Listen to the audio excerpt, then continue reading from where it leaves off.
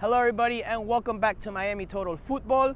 We're at Drive Pink Stadium on Sunday night after Inter Miami's 3-2 home loss and season opening loss to the LA Galaxy. Well, we've talked about the game in another video. We're going to talk about some news that Don Garber shared with us on the media side today at halftime of the match.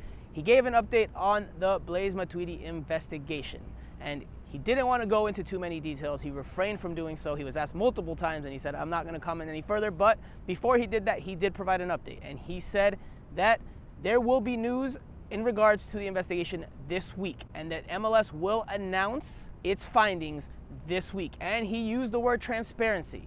He used the word transparent, that there will be transparency in revealing what was found and what happened. He also said that MLS wants to defend the integrity that it has in its roster rules and regulations, and that there will be sanctions for Inter Miami. So that's not necessarily good news for Inter Miami, because the hammer could come down pretty hard. Now, this is not any information I have heard. This is just what my opinion is as of today, as things stand now.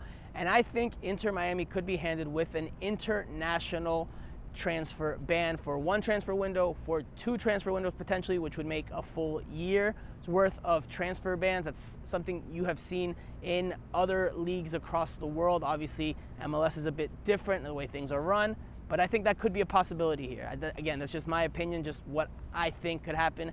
I think a monetary fine is absolutely going to happen. I think it's a safe bet that Inter Miami will have to pay some sort of fine, but I think there could also be an international transfer ban in addition to maybe a lost draft pick or two. I don't think they'll get a complete transfer ban. I think maybe Inter Miami will still be able to sign players within the league and make trades, because at the end of the day, MLS knows that Inter Miami is one of its most recognizable teams domestically and internationally. So I don't think they'll take away a DP slot.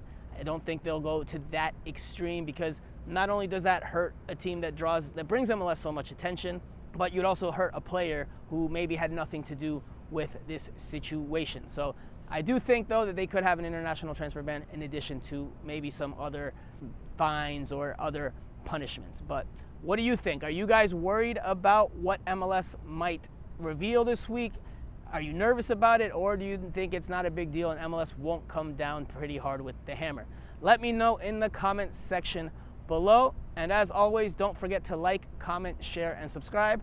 I'm Franco Panizo of Miami Total Football, and we'll see you guys here again soon.